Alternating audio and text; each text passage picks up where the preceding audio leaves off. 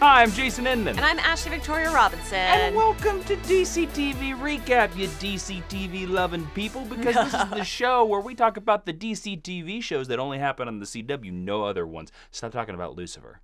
You know who you are. Okay, this video, like last week's video, is brought to you by the amazing Stardust app. If you don't know what that is, it's an app. Is you know, it? You know what apps are? Yes. It's a pretty awesome app.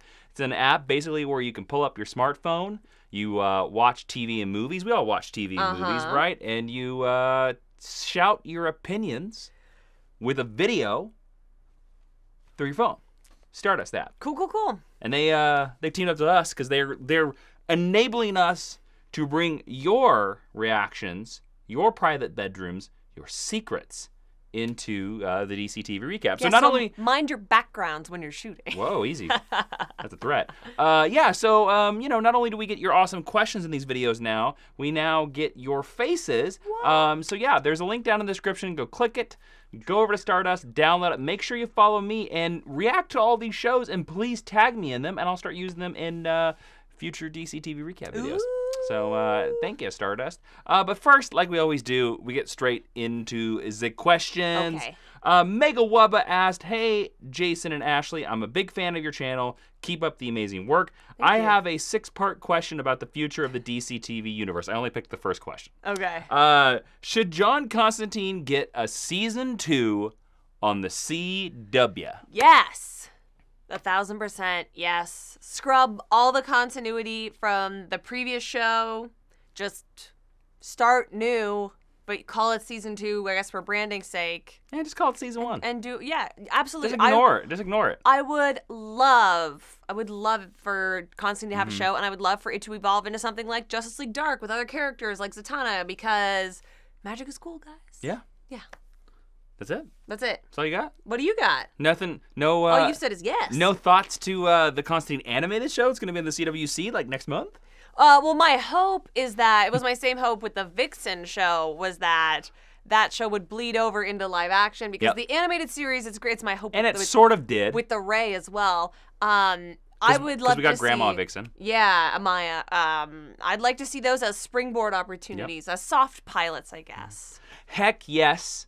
Heck yes. Heck yes. Because Constantine has the ability, just like Black Lightning, to be a different type of show. And now that we're at the point with these shows that we have 5 of them, we need to find ways to make them feel different. Because I'm going to be honest with you, there are a lot of times where Flash and Supergirl feel like the exact same show. Yeah, yes. Yeah, and that is the distinction that Arrow and Legends of Tomorrow has, they have an advantage on, because Arrow... And so does Black Lightning with a completely different creative team. There was no reason I forgot Black Lightning, just my stupid brain. But yeah, like Legends comes off as this comedy show. Arrow comes off as this like super melodramatic... It's very angsty. ...show.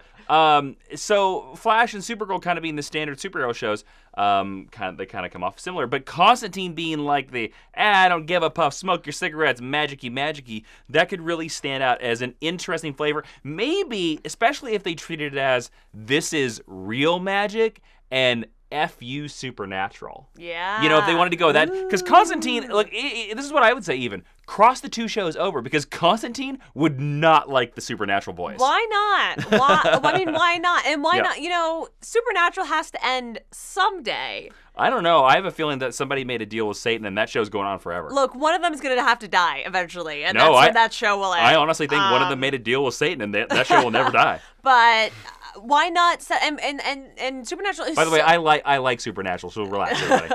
It is so successful, so why not? I'm surprised that we haven't had sort of a precursor to that, especially in the wake of Vampire Diaries going away. So Constantine could just slide right in there and fill that gap, CW. Yeah. Speaking of sliding right in there and filling some gaps, we're going to go to your reactions over on the Stardust app. Remember, go over there, tag me. That's how you're going to be in the show. I want you in the show. Do it, you crazies. Okay, we're going to start with a reaction about Legends of Tomorrow. Okay. All right, so as usual, Legends is always fun. This week, it's basically them mixed in with the movie No Country for Old Men. Ray gets close to the darks and stuff like that. Wally is able to prove himself to the Legends. And we learn more about Zari and Amaya and the totem and the world where Malice is in. It was a really cool episode. I liked it. I'm gonna kick my own ass. I'm gonna kick my own ass. he brings up the point that we actually kind of forgot to mention in our review, that Damien Dark at one point goes, I got to do the thing that I should have done. I'm going to kick my own ass. We did forget to talk about that. Well, a lot of people called us in the comments on it, and it is totally true. All of his points on Legends were dead on. We learned more about the totems. Yeah, but I appreciated him bringing up the Zarya and Amaya stuff because we kind of glossed over that, and I actually thought that that's one of the more interesting things that Zari's got to do this season. And even though they were in a blue lit soundstage, I thought it looked cool as a spirit flame. Also, that stuff. Way more important for the overall season than any of the Damien Dark stuff, too. Yeah, you said that at one point. You're like, they're actually doing the useful thing here, even though they're just sitting in a room. Yeah, they're finally telling us what Mollis is, right? Yeah. Okay. All right, let's go to a review for Flash. Ooh. Oh, hey there, it's your old pal Sam here with another Flash review talking about Enter Flash Time. Had to look up the title really quick. I was pretty excited for this concept, this episode after last week's preview, and I think it paid off pretty well. I enjoy it. You're kind of left with the question of how could he ever be this, like, slower than this ever again, you know? But let me know what you thought in the comments down below. Tag me in it. It's our old pal Sam. Hey, it's that guy. Hey, we know him. We know that guy. Sam brings up an interesting point. How can the Flash have anything else as a threat if he is, like, literally as fast as nanoseconds? Well, it also raises the same question that Supergirl touched on when she solar flared that one time and we've never seen her do it again. Season 1. It's like, that's a really powerful tool when you want to incorporate it more in your arsenal. I'll tell you how it's not going to happen again, Sam. It's expensive. Drama. They're just writing drama. Yeah. How do we solve this? Drama. How come Barry can't run faster than this, moving bullet? Drama. Yeah. That's because every season he's going to learn how to run a little bit faster. Yep. All right, we got another reaction here of the Flash as well. Guys, this Flash episode was probably the best Flash episode, my personal favorite this season. What do you think, Mom? Oh, man, it was awesome. It was awesome. We saw what make Flash Flash. Man, the Flash time thing was awesome! Oh my God, it was amazing. It was amazing. But Wasn't it amazing? I really miss Ralphie tonight. I know where Ralphie been. We're going to see Ralph tonight. Oh Yeah. my God, the episode was But it was so good. My Check it favorite. out, man. My favorite. Check it out. Yeah, we didn't see Ralph tonight. I thought that was a plus. I want to say, oh my God, they're so precious, these two people. And I like that he watches Flash with his mom. Mom's accent, on point. Yeah. Stellar. I like that. Yeah. I'm sorry, I didn't miss Ralph in this episode. I didn't. Nope. And I would think going out of your way to include him would have been too much. Well, it was a packed episode. Yeah, I mean, we had 2 guest stars. Yep. So he was sleeping or something. And a lot of panting. There was a lot of panting. A lot in of this sweating. episode. They're a lot very of sweating in this episode. wet people. A lot of touching people in this episode. Touching them while wet, which I do not approve of. No, it's very sticky. There's no Flash power for getting rid of wetness. Gross. Not much people died in this episode. What? This episode was really great. You know, it was the aftermath of Jefferson and Lynn finding out that Nessa has powers, and they were really trying to convince her not to use them since it technically, damages your life, how it did Jefferson's technically. But they really, realized how she needs her powers in order to protect herself, and she wants to help the people of Freeland. So Gambi's gonna make her suit, and Tobias' sister died, Lady E died, the people who were protecting Lady E died, and that ending, though, Lala's alive. So how many people died in this episode? Okay, I think this Stardust user is very concerned for all the nameless goons. There are a lot of nameless goons that die, but besides the nameless goons... But I mean, Tori and Lady Eve going out is a pretty big deal. Sure. I think especially... Neither one of them main cast. I would say especially Lady Eve because she is set up as this powerful player, and taking her out of the equation means that we're now going to have Gambi dealing more directly with Tobias, which is going to put strain on his relationship with Jefferson, which is probably going to lead to whatever their conflict is going to be in the later half of the season. But I was surprised that we had this much character death of named characters because the CW shows tend to leave that until season finale business. Well, that's one thing that Black Lightning does better than all the other shows. It doesn't waste no time. No, it doesn't. But actually, it makes smart and calculated moves, which I really appreciate. All right, let's go back to the comments here. Mega Wubba has another question. He was the Ooh. first question, now he's this question. He had 6 questions. if I remember. Yeah. Hey, Jason and Ashley, I have a question about the DC TV universe. Should live-action Batman Beyond TV series on Sci-Fi? I think it said, should there be, is what he's asking here. Batman Beyond on Sci-Fi. We're doing Krypton. Why not go to the future with Batman, Ashley? I don't want anything to do with Batman Beyond, so no. Yep. Ashley Ashley doesn't like Batman Beyond. Ashley's never watched Batman Beyond. I have seen a handful of episodes. They made the greatest character into the Joker. I have no use for that reality. No. You're going to say yes, though. Yeah.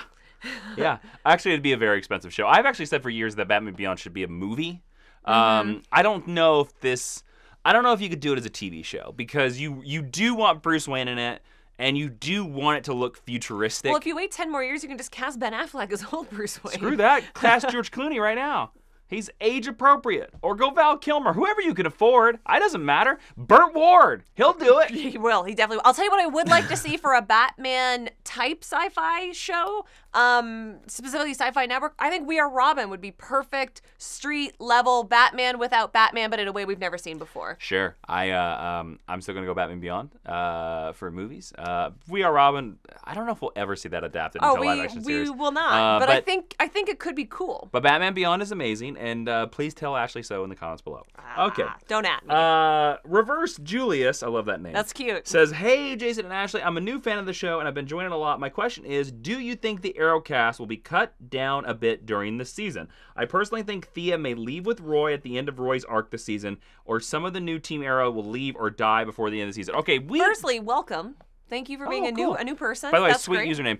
We talked about this a lot last week in our Arrow review, where we talked about how we kind of think the Terrifics, as I'm calling the recruits, because they're not recruits anymore, kind of seem like they should be done. Yeah, and my prediction for a while has been that Laurel, Black Siren, is going to be rehabbed. She's going to join the team. For me, that means that Dinah's got to be out, which is a real bummer. I think Renee has to be out. He's screwed up too many times by this point. We'll keep Curtis because we've had Curtis this long. Yes. He's been a mainstay cast member longer than the other two. I could see him just going back to being a scientist. He will. Plus, he punches the diversity card for him, which is great. I would love to see Thea and Roy leave together. And Roy is in this week's episode. Yes, we know that's coming up. I don't know. I think he's around for more than one episode. I'm not certain. I hope he is too, because I actually really miss Roy on this show. I really do. I. And I was sad when he left the show. We've also been saying that Thea's been really wasted on this show as well, and Thea kind of needs to go away. So, to be honest with you, Thea going with Roy is a possibility that I had not considered before, but that's a great idea. So, like, well done to you. Should they? Yes. Will they? Maybe. Reverse Julius, send your ideas into the Arrow Show, and they will pay you in no dollars. Okay. Yeah, really. Last question comes from Tony Wales. Hey, guys. Yo. Hey. Since Black Lightning has been electrifying, do you think that we will see some version of The Outsiders on the show? Yes. I've made this prediction a couple of times before. Also, because of Grace. Yeah. Yes, who is part of The Outsiders. I think it's going to be a season 2 thing.